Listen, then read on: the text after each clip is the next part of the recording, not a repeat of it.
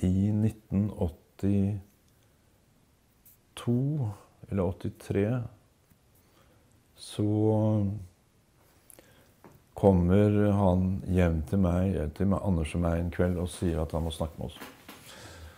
Og da sier han at han har blitt smittet av den der homsepesten. Jeg husker han sa det. Han hadde vært i USA. Og da husker jeg at jeg ble veldig redd. Anders også. Vi ble veldig redde. Og da trodde jo vi at dette kunne smitte ved å ta på hverandre. At det var, altså kunne bli smittet gjennom luften akkurat som influensa eller forkjølelse.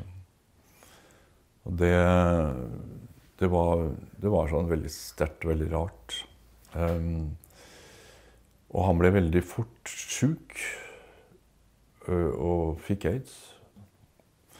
Og vi var da oppe, og da han ble veldig syk, og vi skjønte at han skulle dø, så var jeg med hans sønn oppe på en funksjonsmedisinsk avdeling på Ullevål, hvor han lå innlagt.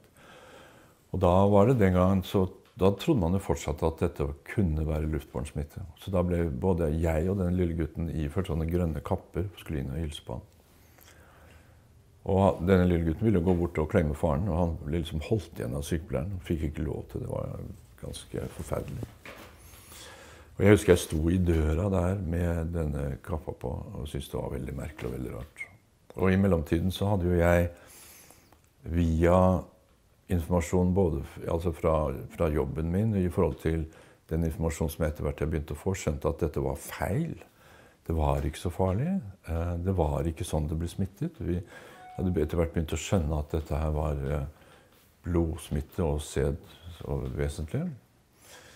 Men allikevel så kjente jeg den der angsten inni meg. Så andre gangen jeg kom, så kom jeg alene, og da sto jeg i døren, og da så ligger han i sengen, og så sier han, hvis du skal stå der i døren og ikke komme bort og gi meg en klem, så kan du bare gå igjen, sa han. Og da tenkte jeg, nå. Så gikk jeg bort og ga han en god klem, og da var det akkurat som på en måte den der angsten raste av meg. Da tenkte jeg, kunnskapen min, den har jeg, og nå vet jeg at det er reelt. Og da ble jo jeg da